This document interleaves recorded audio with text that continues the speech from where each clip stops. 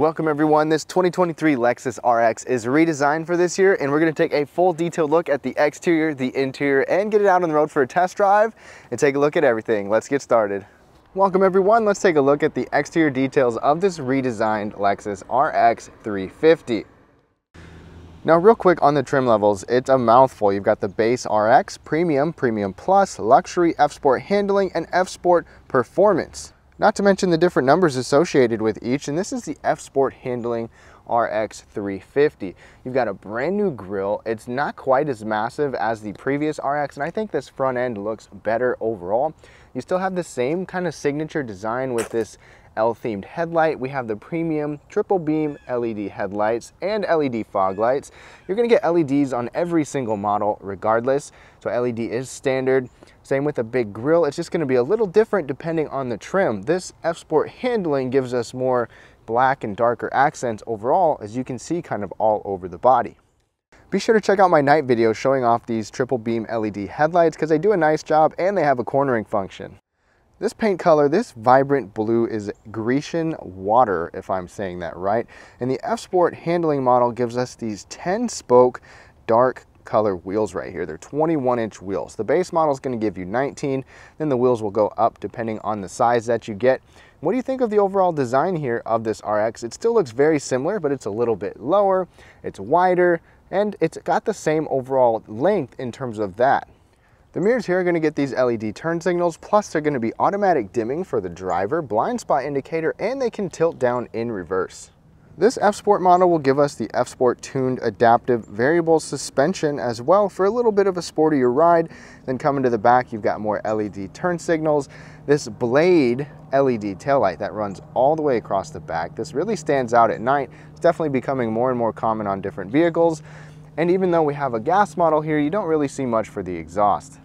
Now a power liftgate is going to be standard on all of them, but you can get this kick sensor optional on pretty much everything. So you got this hands-free access right here to open it and to close it. So that's nice. And one of my favorite things is that they actually increase the cargo space here because the last gen was not that great.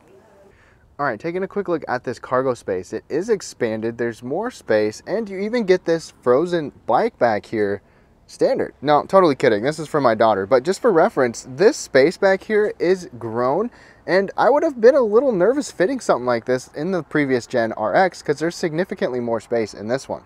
You can also get this cargo cover that slides out to cover all of your gear. You have little hooks for a cargo net. Of course, you're going to have tie downs, and then on both sides you even get these hooks, which are excellent for grocery bags or holding things down. On both sides you get a light, plus we have optional power folding second row seats. Those are optional on the top couple of trims, and a 12-volt power outlet. Under the floor there is some extra space, big enough for like jumper cables right there. You have your jack, and we get a spare tire and a real wheel right there. Look at that. Lift it up, there's even a little bit more space under there, so this is a nice area. Another pro is you have a 40-20-40 split, so a center folding pass-through right there, and like I said, power folding seat, boom, there it goes. The only thing is this seat does not go very flat. There's definitely a pretty big hump, but there's still significantly more space with things folded compared to the previous gen.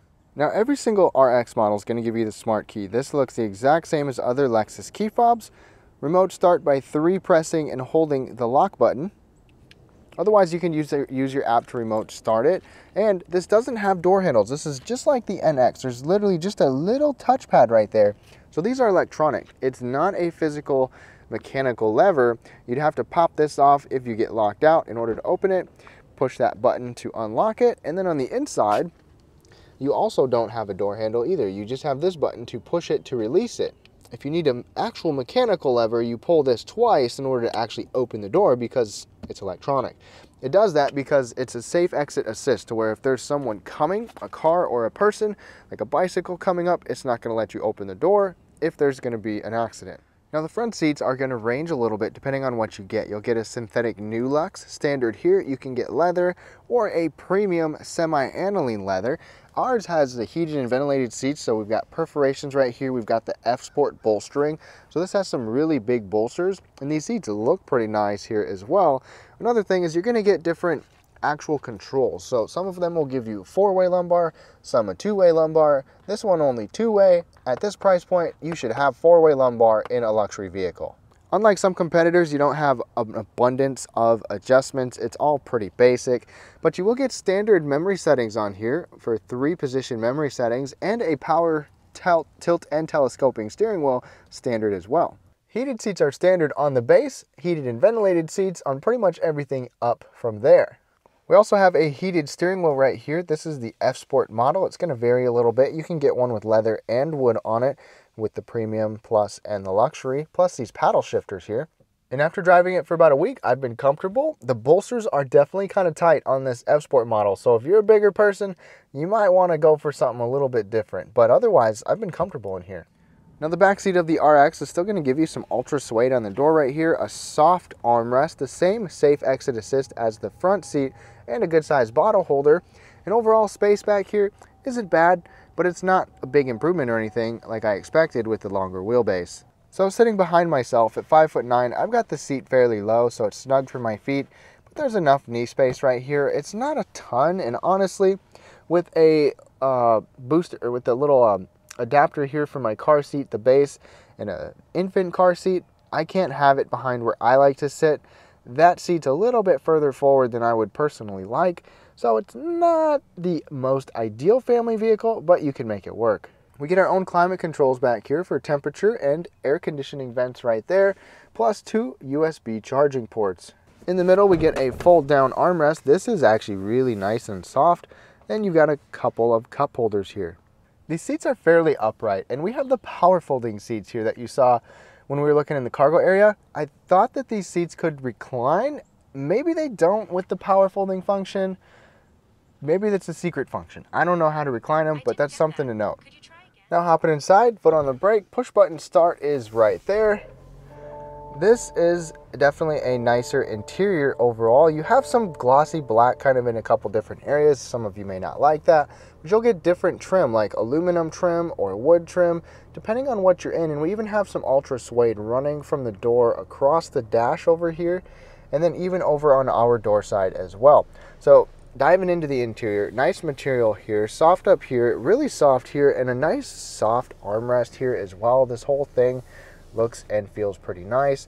You can actually store a phone right here because it doesn't fall through. And then you've got a decent sized cup holder right there. I forgot my bottle with me today, otherwise I would show you that.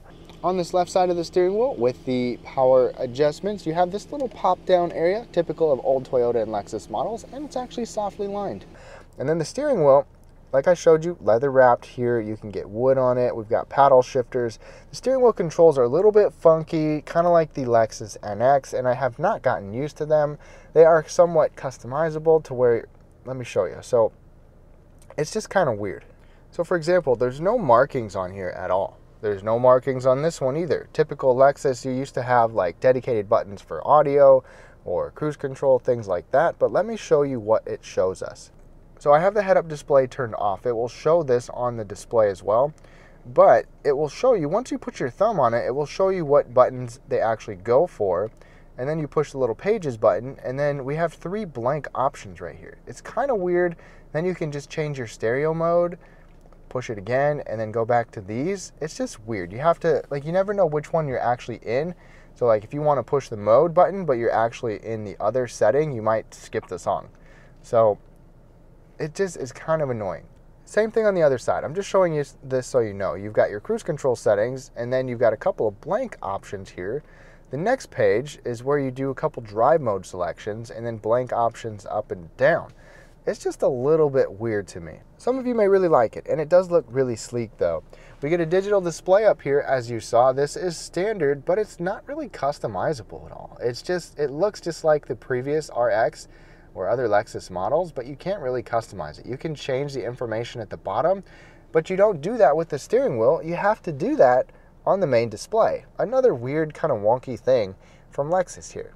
By the way, this little area right here, you see those flashing red dots? That is little sensors or cameras right there to watch you, make sure your eyes are on the road when you're using the Lexus Safety System 3.0. This also gives us a 10-inch head-up display on upper trim levels that projects a good amount of information. Coming up here, this is an interesting design. So you've got this split screen right here, or this display that's up there, and then you've got just space behind it. There's actually some ambient lighting behind there at night, which I'll show you a little bit later. And we have the upgraded 14-inch screen, otherwise it will be a 9-inch screen. I like this new software better. We have wireless, Apple CarPlay, and Android Auto. It's all touchscreen. There's no trackpad or touchpad or any old Lexus stuff down here. It is exclusively touchscreen, or you have a voice assistant when you say, "Hey Lexus." "Hey Lexus." What do you want to do? I'm cold. Setting the driver's temperature to 77 degrees. Check that out. So you can control the display, you can control your climate control, things like that. It's more advanced, and this is even a pre-production model, and it still has done a decent job. On here, you've got a full map for display. You can do just audio, your phone, more car type specific information on here, or vehicle specific information that you can go through, and then different settings that you can customize. For the most part, I do like it. You have Wi-Fi, Sirius XM. You can customize a few different things like your locks and lights and stuff like that. Down here, I like how we have the volume, or excuse me, the climate controls integrated into the screen, so the numbers will change. You can still have dedicated climate controls down here, even though you don't have physical buttons. But quick defrost, it's nice to have that, of actual volume knobs, so it's not exclusively touchscreen, but you have dedicated buttons and functions or touch points on the screen. You can have the seats be automatically climate controlled, same thing with your heated steering wheel, which is nice. Open this up for kind of a quick menu, and there's different things on there that you can do and see. So you've got a quick little menu you can get to, and depending on what you typically use, it will show that more frequently. To change the drive modes, you do it on the steering wheel between normal and sport, or if you want to do eco and custom, you have to go onto the screen, which is kind of weird. There's no buttons down here like there is in basically every other vehicle. And one thing I quickly want to show you is this button right here. So we have a panoramic view monitor. If you go into gear or you just push that button, check it out. This is optional on everything except the base. Surprisingly, it's not standard on any trim. It's just an optional feature. You can see around the vehicle. You can see technically like under the vehicle. We can have different views right here. You can change whether or not this automatically comes on when you get to certain areas. Let me go into reverse, and you've got the dynamic lines. If I tap right next to it, I can kind of go and see different areas here as well. It's a nice camera. It's not quite as detailed as some where you can literally like move it around and just see like perfectly around the vehicle, but it's still a nice option on here. Another thing is you can get the Lexus Advanced Park System, where it can literally parallel and perpendicular park for you, hands-free and foot-free. It will do everything for you. One more thing, Lexus will give us a 12-speaker system standard, which sounds pretty good. Otherwise, you can get a Mark Levinson sound system, 21 speakers, 1800 watts. Plug your headphones in and listen with binaural audio. Let's go ahead and listen.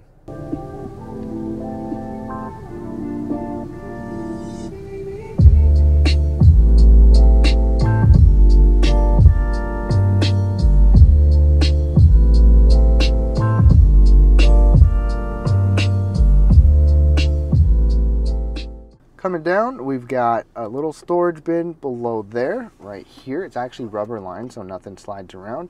2 USB-C ports, a USB-C and USB-A charging port right down there. Plus down here we have a wireless charger for your phone and an extra little storage area. So I really like this center console area, more storage for little knick-knack things. These cup holders are unique too. So you've got 2 standard size cup holders right here, but this one can be pushed down for taller drinks, and you push that button to bring it back up. So that's pretty cool. This is that kind of aluminum trim we get in the F Sport model. We've got a few different buttons right here, like little off-road controls, which you won't probably ever use. Auto stop start and brake hold. And one little complaint, this is probably, hopefully, because it's pre-production, but this thing wobbles. I mean, it's not very tight on here at all. You've got a split opening door right there, and decent size inside. There's no charging ports in there, but there is room to be able to weave a cord through here if you want to. The glove box from Lexus is still a lock-in glove box, softly lined and soft opening. Overhead, we've got this optional digital rearview mirror. You can have it be an automatic dimming kind, or you can have the digital mirror. I love the digital mirror, great visibility looking out the back. And then we've got the optional panoramic roof, or you'll get a regular moonroof on some except the base. And then you've got this panoramic roof here. This panoramic roof is optional only on the upper trims though. Now under the hood is where you're going to see the biggest change with this RX 350. The exterior and the interior, things look very familiar, but under here, things are totally different and not your typical Lexus. For example, there's no more V6. That is what a lot of people have looked forward to with this RX. It's a very smooth powertrain, but the V6 is gone and it's replaced with this 2.4 liter turbocharged 4-cylinder. But wait, there's more options after this. This 4-cylinder still is direct and port injected with 275 horsepower and 317 pound-feet of torque, paired with an 8-speed transmission, and you can get front-wheel drive or all-wheel drive. So this power plant has less horsepower but more torque, and that is very evident when we get on the road. You got quick little turbo acceleration. We'll talk about that a little bit later. Miles per gallon with this one, front-wheel drive can get up to 29 highway, but all-wheel drive will give you 24 miles per gallon combined. So still an improvement over that V6. Then we have other hybrid options you're gonna get. So we have the 350, the numbers, the 350 is gonna be this one. Then there's the 350H, which is gonna get into the mid 30s miles per gallon.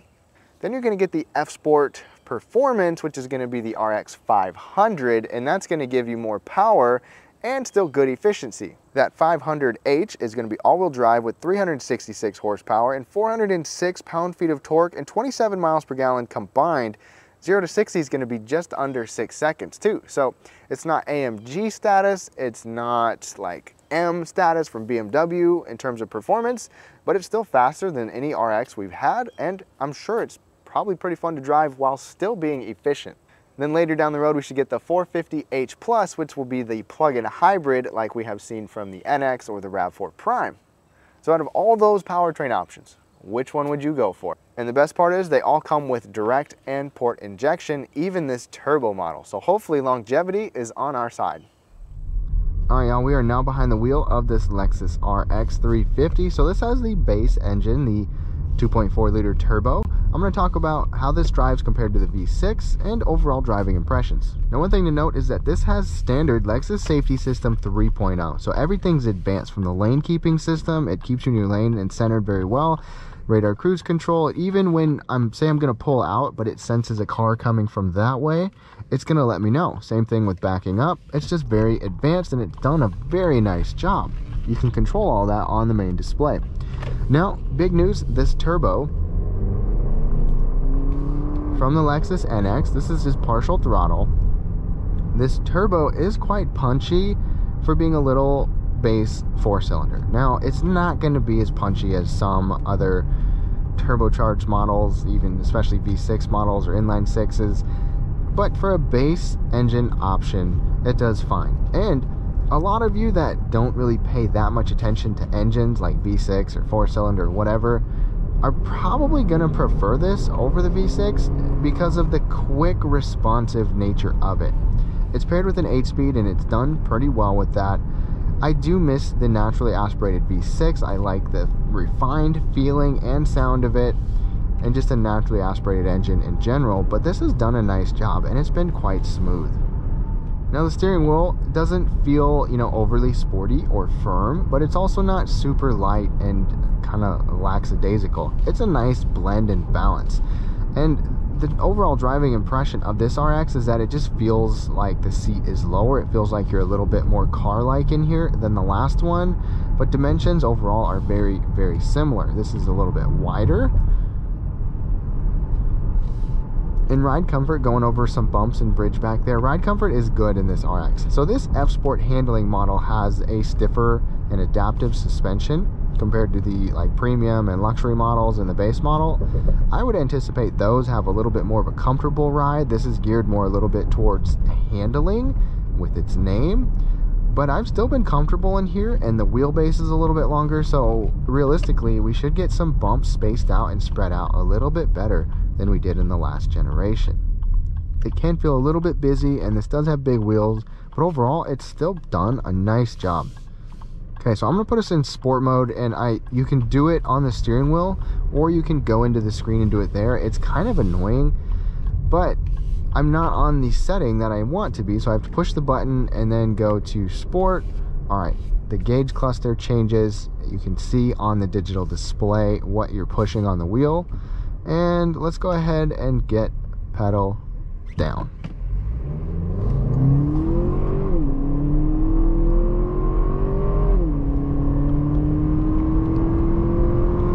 So from a stop, the turbo's not great.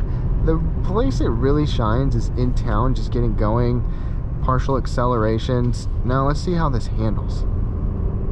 So in the previous RX, I did not feel comfortable hustling it at all. This isn't necessarily great at that, but it feels better. It feels better planted. This F-Sport model is probably more sporty and fun to drive than the rest of them because of it. And this actually will get 6-piston calipers, so you got some better brake calipers on here than you do with the non-F-Sport models.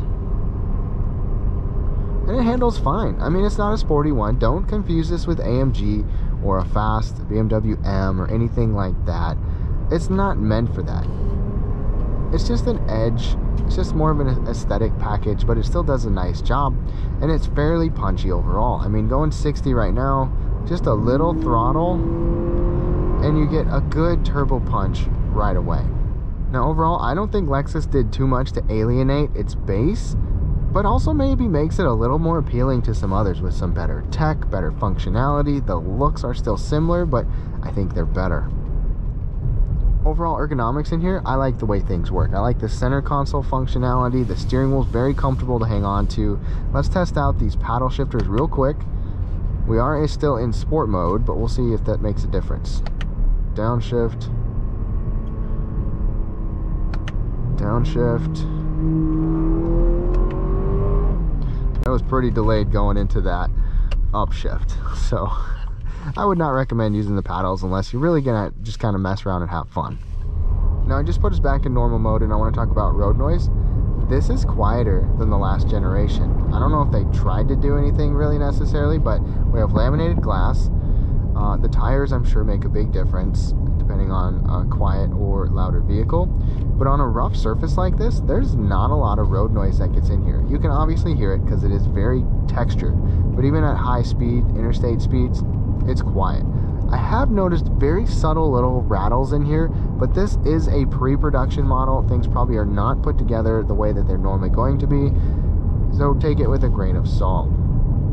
Now to wrap things up on this 2023 Lexus RX, this is the 350 F-Sport handling. There's so many different other options, more luxurious type of models that are trending towards more comfort and luxury, sporty models like this and the F-Sport Performance, and I love the different powertrain options that Lexus now gives us. I just wish we still had an option for V6, but you've got good power options, you've got good efficiency options.